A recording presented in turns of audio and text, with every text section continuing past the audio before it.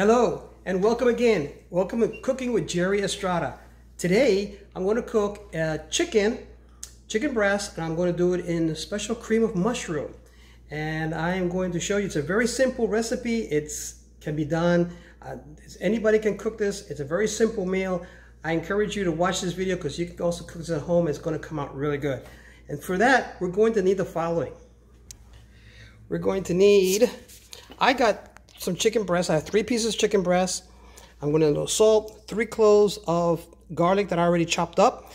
That's almost a cup of onions.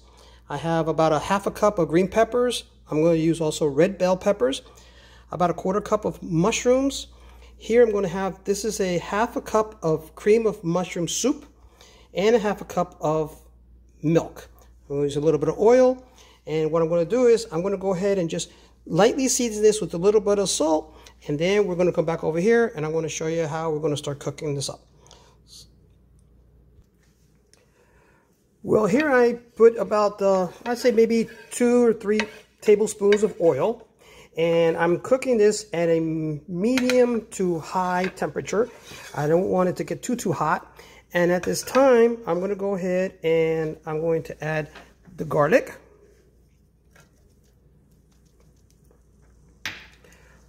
Let that kind of simmer up a little bit.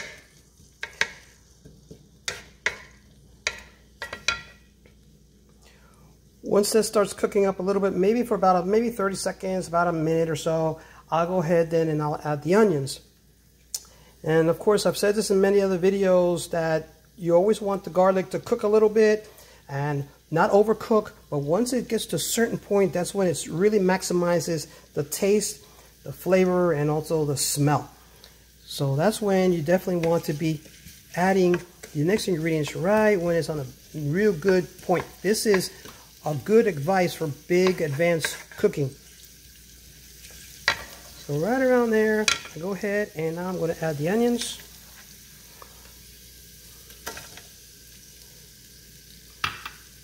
Stir that around a little bit. And I'm going to wait until they start glazing up a little bit. I want them to be a little cooked too for now. So this will probably take another minute or so. So I'm just going to stir this up a little bit, let the heat blend in real well, and in a minute I'll add another ingredient.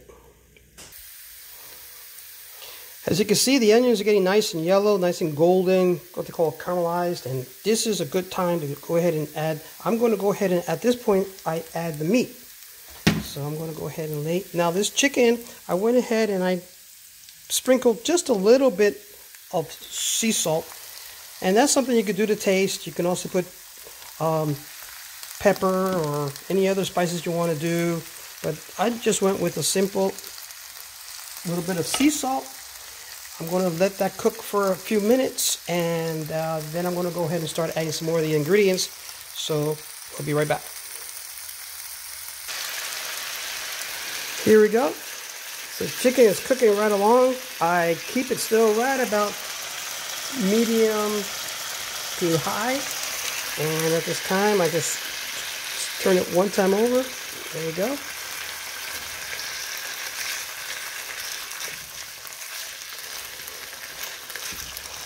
Once I'm going to let that cook for another 3 or 4 more minutes, and once that cooks a little bit, then I'm going to start adding the other ingredients.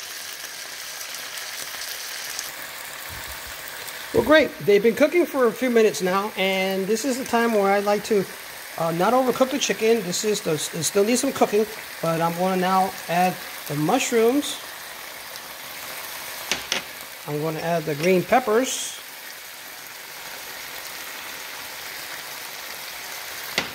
And the red bell peppers. I'm going to stir these around really well, and then once this is all nice and stirred up, then it's ready for adding the cream of mushroom and adding the milk. So mix all this in together, let it get some nice flavor. It has beautiful colors.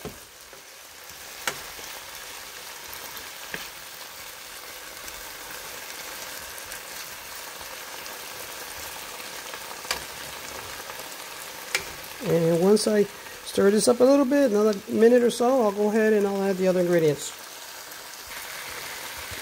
Okay, it's already smelling super delicious, and it's time to just go ahead and add the last ingredients, which is going to be the cream of mushroom soup.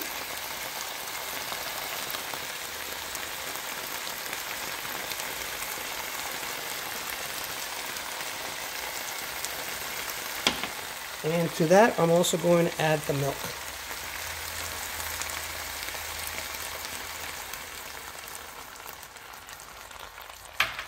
I'm going to give it a good stir.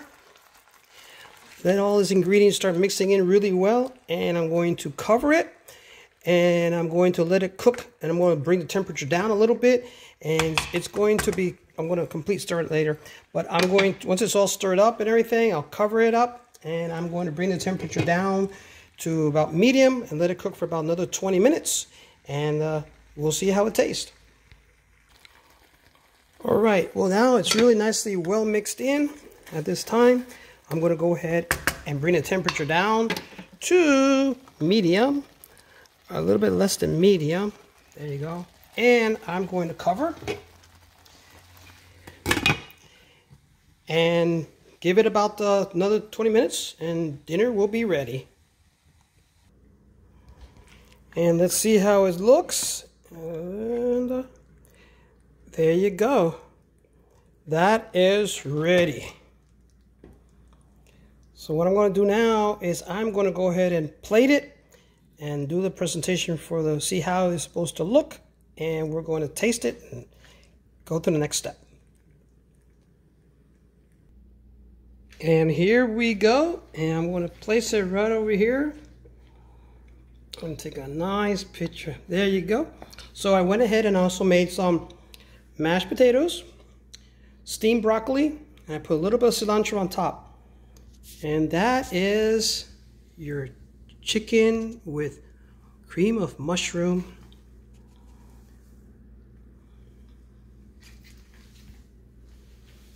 There you go. And now I'm going to do the honors of tasting it.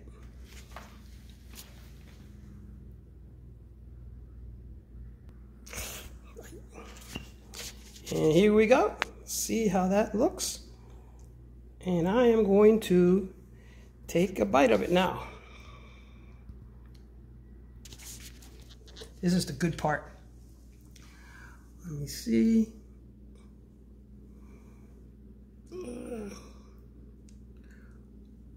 Looks very yummy.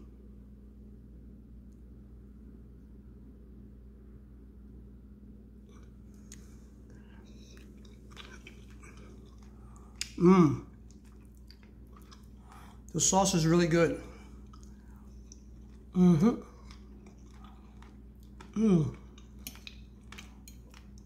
yeah. This is definitely a plate if you don't know what to cook with, what to do with chicken.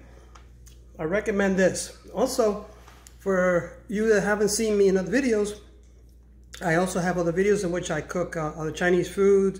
I cook other Puerto Rican plates. So please go ahead, if you like this video, go ahead and give it a like, share it with your friends, and keep on watching. Visit my channel, Cooking with Jerry Estrada, and hopefully you've enjoyed this and learned something about this, another simple recipe of cooking chicken. I'm going to show you one more time the plate.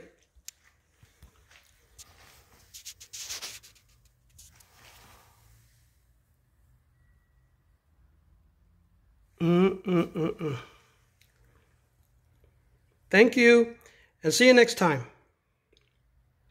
Thank you for visiting Cooking with Jerry Estrada. Thank you. Have a good night.